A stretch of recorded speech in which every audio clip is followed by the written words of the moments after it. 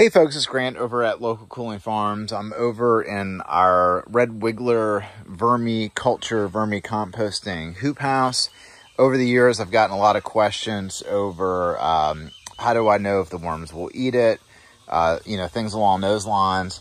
And what I've always told people is to just go ahead and whatever material it is or compost that you're thinking about giving it to your worms, just make sure it has the proper moisture content, and then you can put it in the worm bin, just like a little pile of it, and see if the worms gravitate towards it. And so I just put these in yesterday. I'm not really expecting them to be all up in it, but this is a shredded paper that is coming from a drywall sheetrock facility here in the area. And so when they have the sheetrock that doesn't meet spec, they run it through a machine, they pull all the gypsum back out, and then they have this paper that they would otherwise landfill. So we're, working with them, and then we're seeing how we can utilize it here at the farm.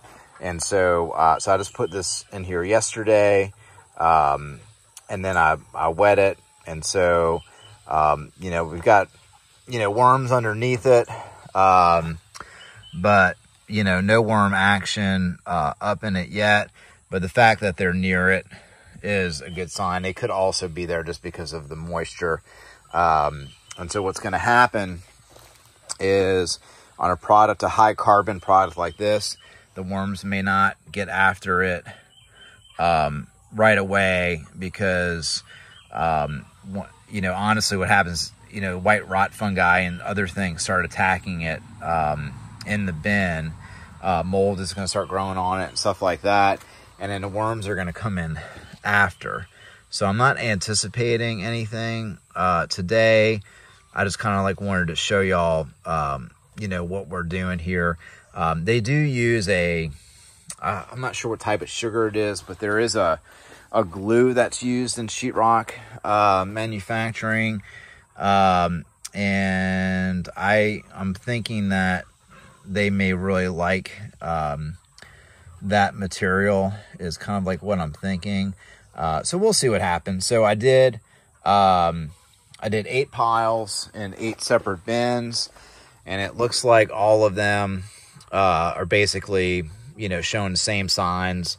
They held moisture.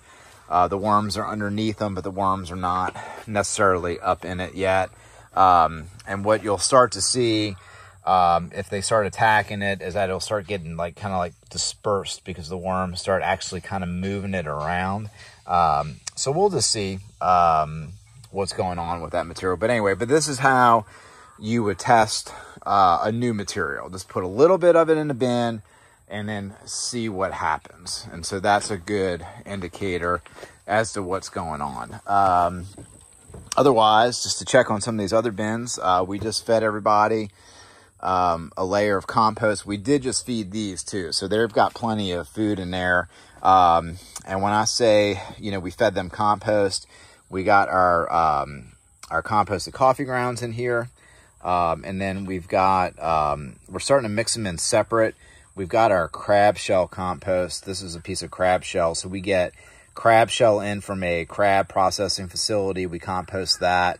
In this case, we composted it with this pine bark.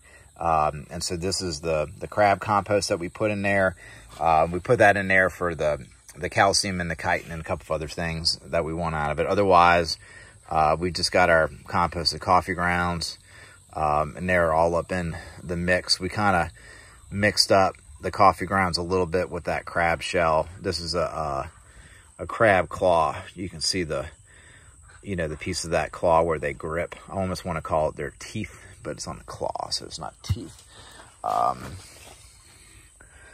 So anyway, yeah, so the worms are doing really well. When we feed them, we put in 3 to 5 gallons of material in at a time.